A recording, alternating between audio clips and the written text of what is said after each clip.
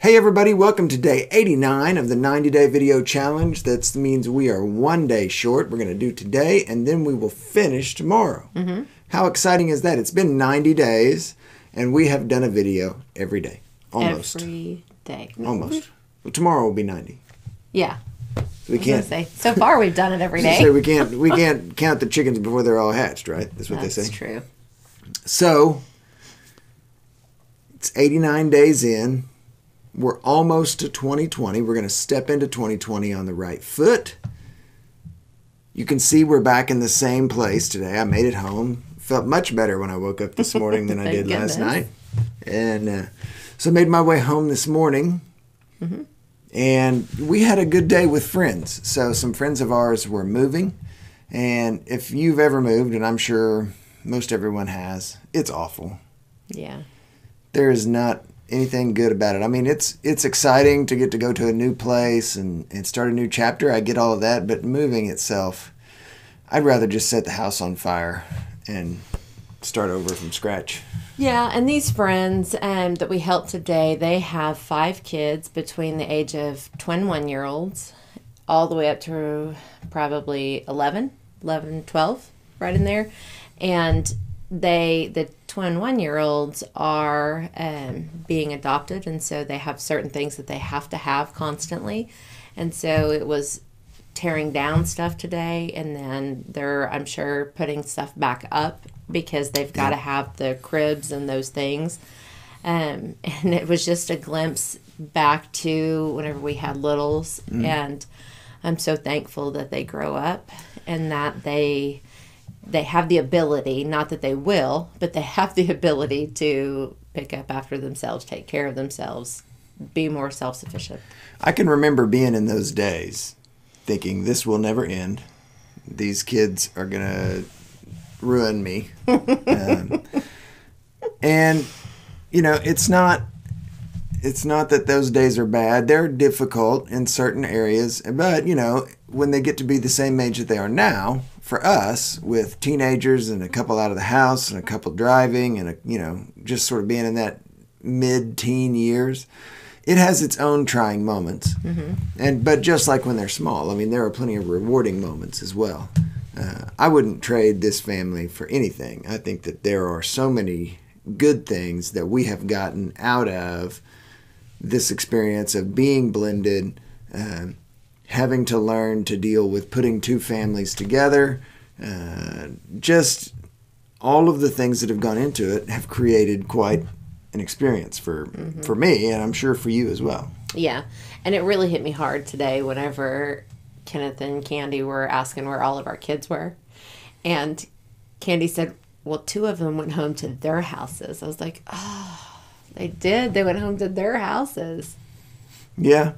You know, and it's one of those things, it's always hard. So, you know, like when they leave, when Allison left the other day, when Jaden left the next day, it's hard. It's hard to watch them leave. But you sort of live in knowing that you've done everything you can do to help them be productive adults. You've tried to teach them the things that they need to know. And, you know, then you got to commit them to God's hands and just hope that they make wise choices. Yep. Maybe that'll start one of these days. But blended families are unique. And I don't mean to take anything away from people that have stayed the course and done it. I have lots of friends that have done that, and that is amazing in its own right. And I don't mean to take anything away from it, but being in a blended family has, with its challenges, some unique rewards. And when you choose to love somebody's child that is not your own, it is a hard and special thing. So that's partially why we do what we do here, is we want to help encourage those of you that are in the blend that are just going, I don't know if this is the right choice. And it is probably the most difficult thing you'll ever do, to step in and choose that choice. Because on the other side of that, I've been a kid that has been the step kid, and you didn't want that person. Sometimes you don't like them. they're stepping on your feet. A lot of times kids have stepped up into roles that they shouldn't have had to, with taking care of other siblings or taking care of household chores, things that they wouldn't in a natural family do.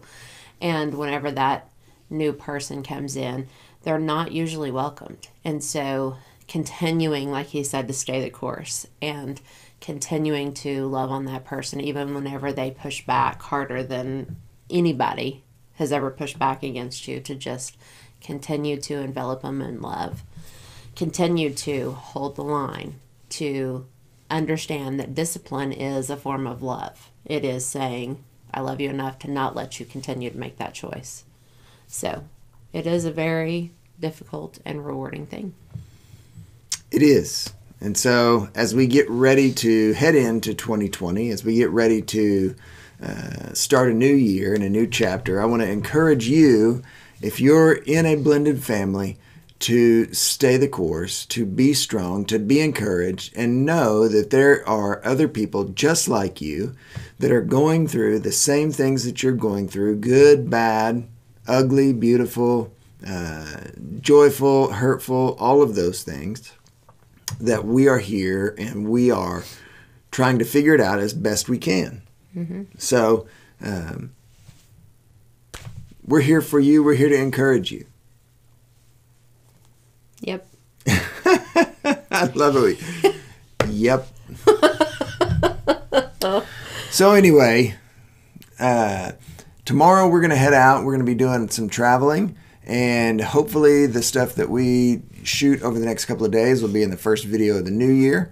We have one more day of daily videos. That this has been a challenge, and we hope to bring you some challenges in the new year.